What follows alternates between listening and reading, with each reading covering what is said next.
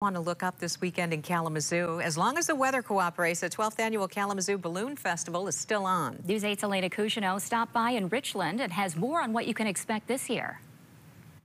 The Kalamazoo Balloon Fest starts here today and heads into the weekend, and you'll be able to see tons of different hot air balloons fill the sky, weather permitted. That's one of the things that they are keeping a constant check on heading into tonight and tomorrow afternoon. But it all started here this morning at 10 o'clock. That's when the Gold Meadow Farms Market opened up. Everything there is locally made.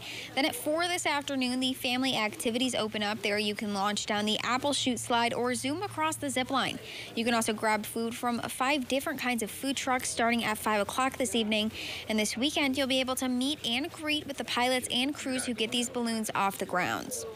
Now, one of the main concerns for this event is the weather. The festival organizer says they are continuing to monitor it for tonight and tomorrow night. We basically want, clear skies, blue skies, light winds, winds that are 8 to 10 miles an hour or less to do our flight. And then the evening balloon glows, which are very popular both Friday and Saturday nights here at Gold Meadow Farms. We like to have those winds, light and variable, so as light as possible. You can stay up to date with this event, and if there are any cancellations due to weather, over on the event's Facebook page. In Richland, Elena Cousineau, News 8.